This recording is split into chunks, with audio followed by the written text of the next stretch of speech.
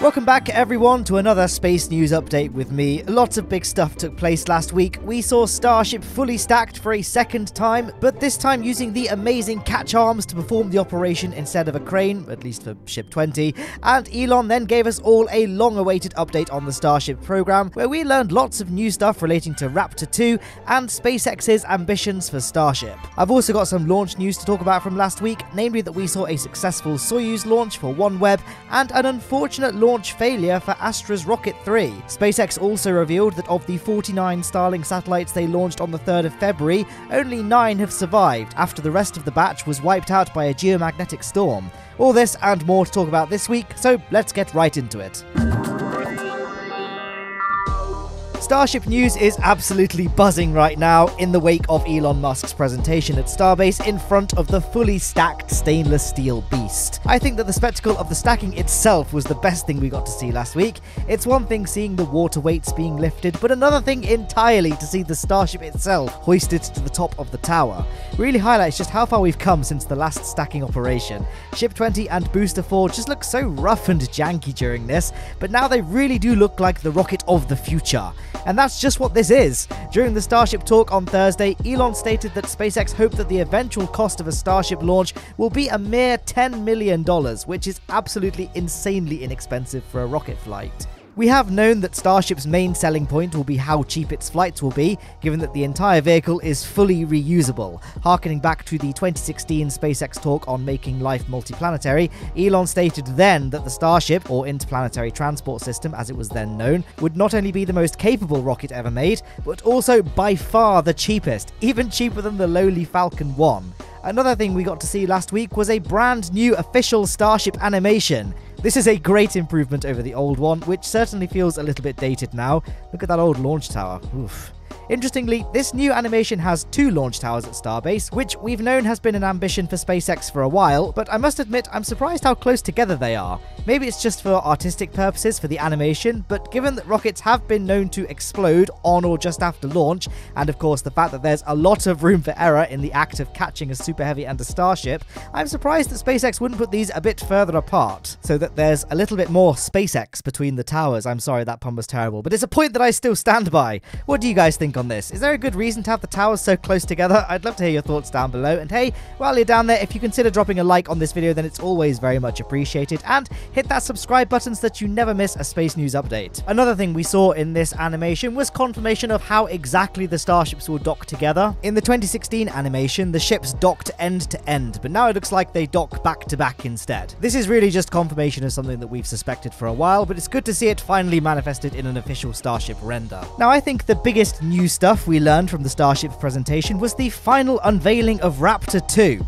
We've been seeing glimpses of this engine here and there, but never in the open, up close and personal. It's a marked improvement over Raptor 1, not just in terms of power, but also aesthetics. Look how clean it is.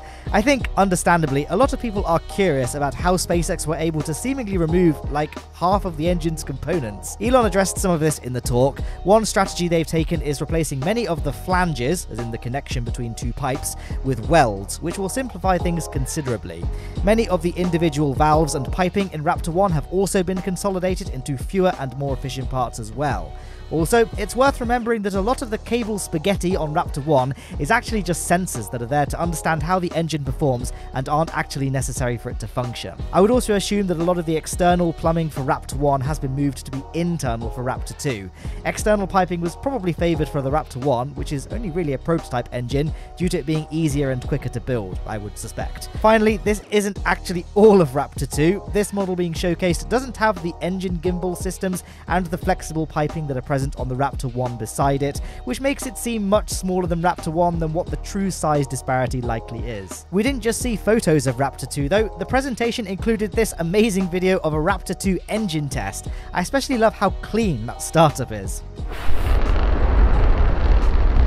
As amazing as Raptor 2 is, SpaceX still have a few items to fix. Elon mentioned during the talk that they're facing issues with the Raptor's internals melting under the heat of the combustion, and despite the engine already operating at a seriously impressive 230 metric tons of thrust, SpaceX's ultimate goal is to get it reliably operating at 250. So far, they've managed to get an engine to perform at 247 tons of thrust, though we don't really know how sustainable that is with the current Raptor 2 engine design. So, exciting times for the Raptor engine, and with all the engine upgrades in mind, it's actually kind of insane to see Booster 4 and Ship 20 stacked on the launch pad and already be outdated with a new fleet of better, more powerful Raptor 2 engines right around the corner. In terms of when the flight for Booster 4 and Ship 20 will be, even Elon didn't really know the answer during the Starship presentation.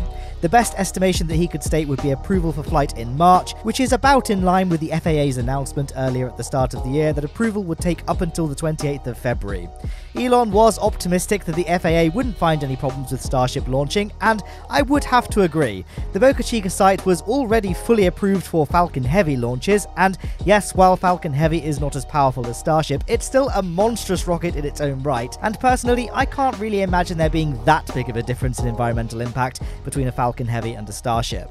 Anyway, Starship isn't the only SpaceX-related item to discuss from last week. As you may already know by now, the most recent Starlink launch from the 3rd of February has since seen all but 9 of its deployed satellites fall back to Earth. This was caused by a geomagnetic storm, a temporary disturbance of the Earth's magnetosphere, which heated and thickened the atmosphere. The resultant increased drag caused the Starlink satellites to re-enter and burn up before they could climb to a safer orbit.